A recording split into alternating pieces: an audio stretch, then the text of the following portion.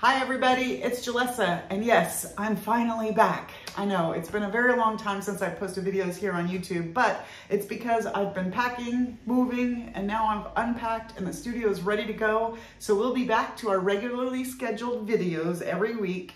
And in the meantime, I'm gonna go ahead and show you a quick tour around the new studio. So I'll see you next week for the next project. Bye! Okay, so here we go. This is the new studio space, and as you can see, I still have a little bit of organizing to do, but I wanted to give you a quick tour of what it looks like now. You can see it's much smaller than the old studio. Here's the metal forming bench with my rolling mill, my anvil, which I still haven't figured a place for yet, and all the same tools that I've had before. The newest addition here, though, is this mood board. I'm going to be using this to keep my jewelry design ideas up and out in the open so it can keep me inspired.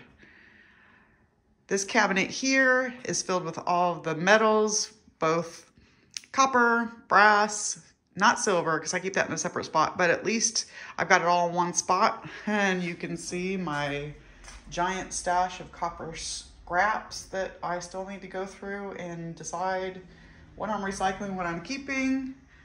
Couple things on the wall, a new plant from one of my lovely friends who wanted to give me something nice and bright and cheery.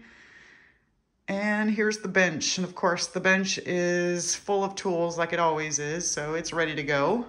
I just need to get it started and start making some things because it's been such a long time. Over here in the corner is where I keep all of my gemstones and my metals and extra tools.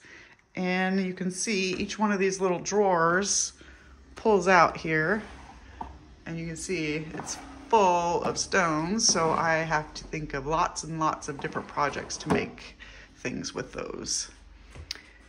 My handy dandy burr holder and rolly cart. Oh, and this is my favorite part. So I repurposed this office flat file or whatever you want to call it into my hammer bed.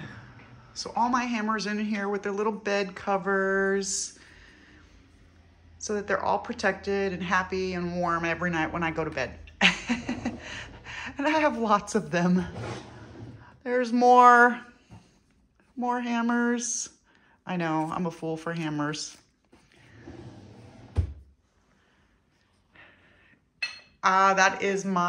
This right here is my mini arbor motor where I used to polish. I've got lots of things still need to go into, get out of boxes, I should say, not into boxes. This is the jewelry book library, which still has some cleanup to be done. I got a new cabinet full to put all my extra tools and different little tchotchke things to help me make jewelry. And then this beautiful board here, I got from one of my friends who makes these wonderful, wonderful boards. And this is also gonna be one of my mood boards where I'm gonna keep my jewelry designs and ideas and projects up on. It's made of metal. As you can see, it has these beautiful flower motifs on it and leaves and plants, and it's just gorgeous.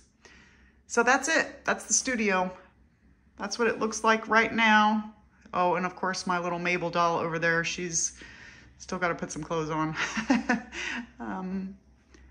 But there she is, that's the studio. And we're back in business. So I'll see you next week. Bye.